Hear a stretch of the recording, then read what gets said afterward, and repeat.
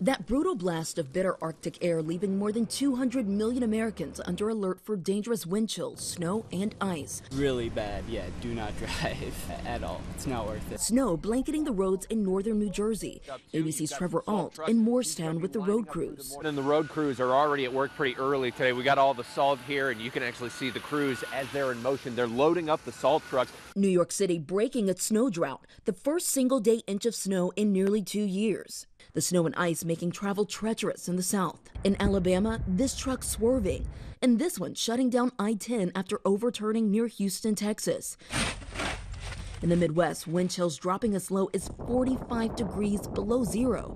ABC's Alex Perez in a frozen Chicago with tips for drivers headed into the bitter cold. Now, if you're having trouble with your battery, which is pretty common when it gets this cold, JD Power recommends flickering your high beams for about 15 to 30 seconds. They say that process actually helps to wake up and recharge your battery. Out west, avalanche warnings in effect for the Rockies and parts of Utah. Authorities in Wyoming say a skier died in an avalanche. It's the third avalanche death just this month in the U.S.